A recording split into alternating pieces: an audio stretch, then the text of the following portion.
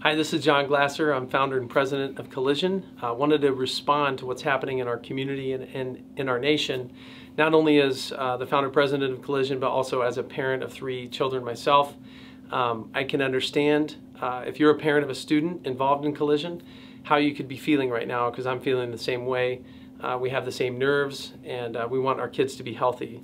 So here's our response to you today. We want to be practical, prayerful, and we want to promote the gospel of hope in our community.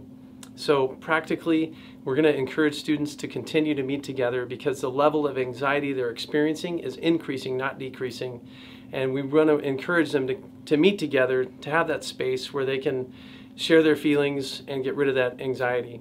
We want to be prayerful, so we want to encourage our students to continue to pray for people that have been infected, for healing for our nation, and that God would bring us through this. And we want to promote the gospel of hope, especially at a time of great fear.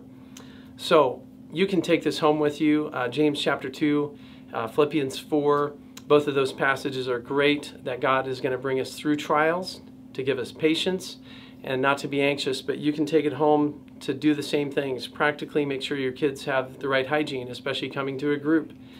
Pray over your students, Psalm 91, pray it over your household.